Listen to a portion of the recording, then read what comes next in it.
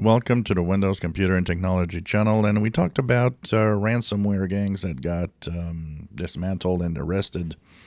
And of course, one of the things you might wonder, if you ever get hit by ransomware, maybe you have ransomware and you've got some files that are encrypted. What can I do? Is there a way for me to decrypt? Of course, this all depends on the type of ransomware you've got. The most recent ransomware, you might not be able, because there might not be any decryptors out there. And the only way when it's something very recent is to pay the bad guys, which I always say, don't do it. Don't pay the bad guys. That's why you should always have backups to prevent that. But if it's an old version of a ransomware, or if you had ransomware attack in the past, files got encrypted, and you ended up with files that are encrypted somewhere, and you wonder, can I do something with that?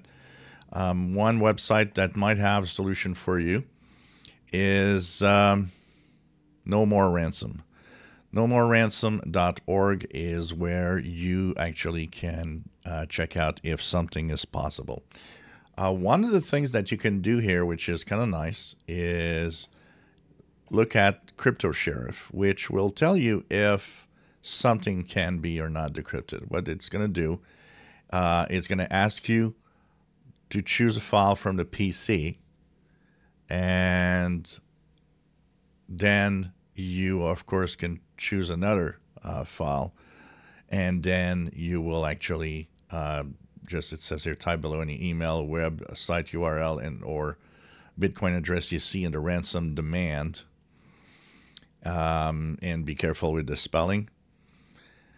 And basically there you could click go find out, and it's going to tell you if there's a possibility of decryption of your files or not. And if there is, they're going to tell you the tools.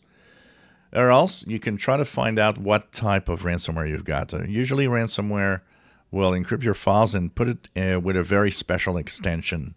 That extension will often tell you what type of ransomware, what's the name of it. And here you can go to decryption tools, and you can see if one of those decryption tools might actually be good for you to decrypt the different files that have been encrypted by the bad guys. Of course, remember that if it's an old encryption, probably there's a good chance you might have it here.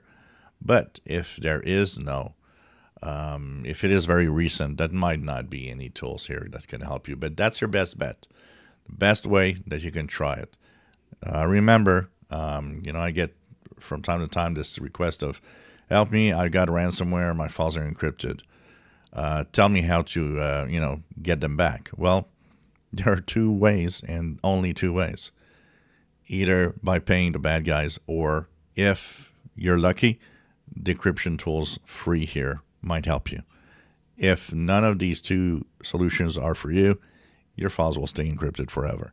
So, of course, the thing to understand is that you should never, ever, ever pay bad guys with ransomware. That's why they continue, because they get and make a lot of money out of it. And that's where a good backup is very, very important, because if you get ransomware on the system but all the files are backed up somewhere else, well, you just reformat, reinstall Windows from scratch, and you go get your files back, and there's no problem. So the link to the page is in the description below, nomoreransom.org. You can go and check it out. If you enjoy my videos, please subscribe, give us a thumbs up. Thank you for watching.